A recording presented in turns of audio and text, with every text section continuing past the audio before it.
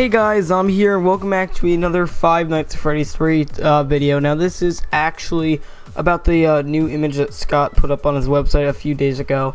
And now I was actually in a call with Docko's Games and we were actually discussing about this image and what could it possibly mean. And this has nothing to do with the Golden Freddy right now, but we're talking about how the animatronics here could possibly be maybe fused together. Now, Docko's already did a video about this, but I decided that I would actually do my own take on this as well, because I just thought it was an interesting idea that we came up with on the, well, he came up with it already, but he brought it up in the Skype call. But I decided to do my own take on this because I feel like that this one actually is a really good idea, so props to him, I suppose. But anyways, so as we can see here, we can see all the animatronics. Now, my idea about this is that since Scott Colton is probably going to do something different, he probably doesn't just want to make the animatronics dismantled.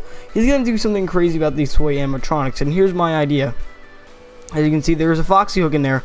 Why would there be a Foxy hook in there? Well, here's my suggestion. Maybe the animatronics in here are going to be fused together and make an animatronic of themselves. Like, I don't mean all of them are going to be one animatronic. I mean, like, maybe you might have Bonnie with Mangled's body, or maybe you might have Balloon Boy, like his hands on Freddy Fazbear. Just random different combinations of these animatronics together and make it like fused animatronics, like fused Freddy, fused Balloon Boy, fused Mangle, fused Bonnie, fused Chica, whoever it may be. They might be all fused into different types of animatronics. Like, for instance, as Docko said, you might end up seeing a Bonnie with a Foxy hook, which I personally think this would be terrifying. And if Scott Colton actually did this, I would be really happy if he actually did that, because the game is actually starting to lose its horror credibility as the game goes on, and I would really like it for Scott Colton to actually add something that would probably be scary for ages and actually like stay scary. Because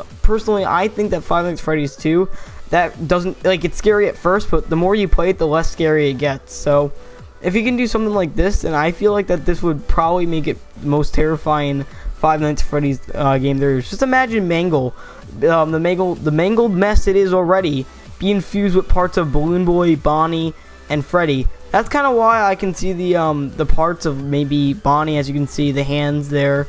You can see Bonnie's hand, you can see Mangle's and endoskeleton hand, as you can see the little wire thingy, and you can see Foxy's hook. So yeah, for the paper plate in there, which is kind of hard to see, I don't know what he'll do with that, but he'll do something, I suppose. So yeah, but anyways guys, I am ZombieWarsSMT. If you enjoyed the video, make sure that you guys leave a like. If you're new to my channel, hit that subscribe button. Anyways guys, I'll see you all next time. Peace out.